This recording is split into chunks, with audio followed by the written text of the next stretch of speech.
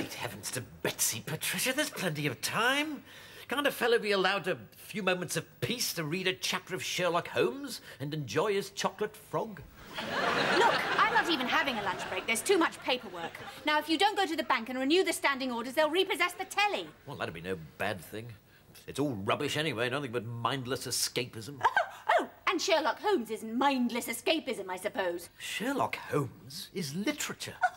If it is also escapism, then it is good, solid escapism, with no game shows or swearing. Rag Week is a trying time, Patricia, and I think I might be forgiven for wanting to dream again my boyhood dreams of foiling the machinations of the Red-Headed League. Well, we none of us get what we want, do we?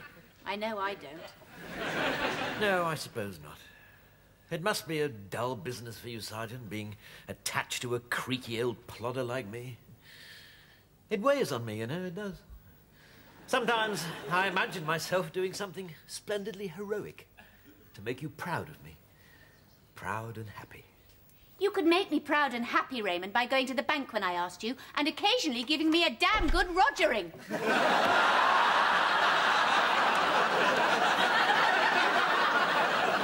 Oh, dear. Ah.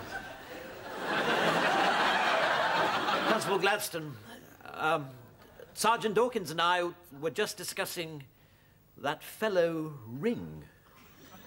Roger Ring. And we were just saying,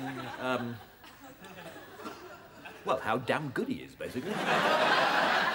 Damn good Roger Ring. Isn't that right, Sergeant? Yes, that's right, dear. But we see so little of him these days, don't we? Or indeed his Swedish cousin, Bonk.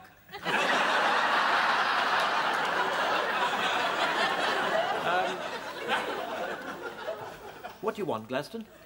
What do I want? I don't know. I heard nothing, sir. It's none of my business.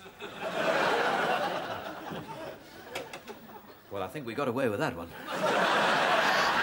Just don't forget to go to the bank.